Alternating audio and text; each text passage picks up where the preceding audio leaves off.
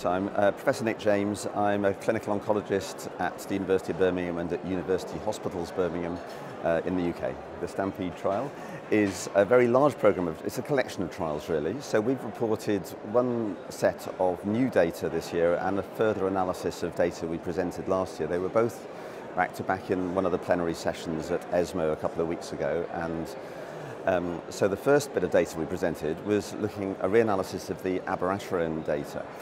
So when we presented our data from abiraterone in newly diagnosed metastatic cancer last year, we showed the data for the metastatic patients as a single group. That was presented alongside data from the Latitude trial, which Karim Fizazi presented, and that was just only men with high-risk disease. So it means that we didn't, although we assumed that the effect was likely to be similar in men with low-risk disease, we formally didn't know exactly whether it would be the same or different.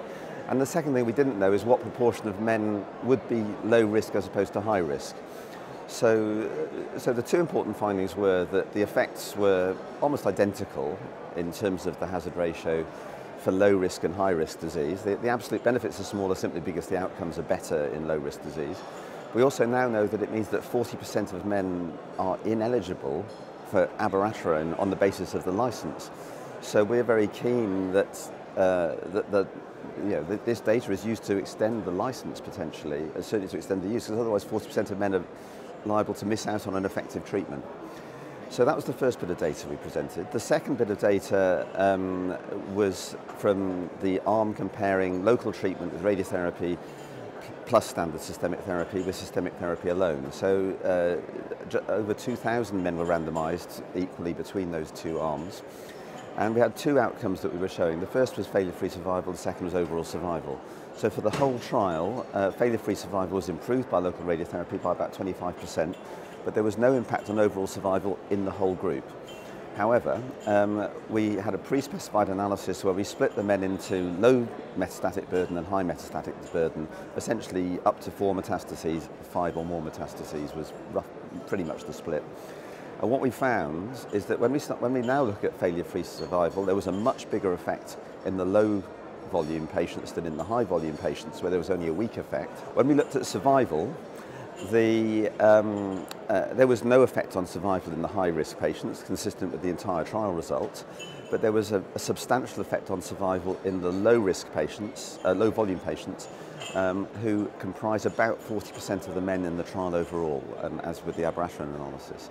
So our conclusion from this was that you should not give radiotherapy to the primary in men with high-volume metastatic disease because it had a modest effect on failure-free survival and no effect on overall survival, but that you should give radiotherapy to the primary to men with low metastatic burden. That was our conclusion. We think it should change clinical practice. We're very confident it has already changed clinical practice in the UK because we disseminated the results to our own investigators prior to presenting and publishing the data, and we know anecdotally that pretty much everybody said, right, we're just going to do this. Now, worldwide, it's harder to know. There's been significant pushback from American surgeons in particular who say this does not change the standard of care, and they say we need to do further trials. I have to say we don't agree with that. We have our trial plus the HORAD trial, a smaller trial, but basically showed qualitatively the same result, and we're about to publish a meta-analysis of the two trials which support our conclusions. So our view is we have two randomized trials, one with a pre-specified analysis, the other with an exploratory analysis, showing the same effect in the same subgroup of men with low volume disease. We think this is very convincing data, and it's a low cost, easy to implement treatment. Any radiotherapy department can do this.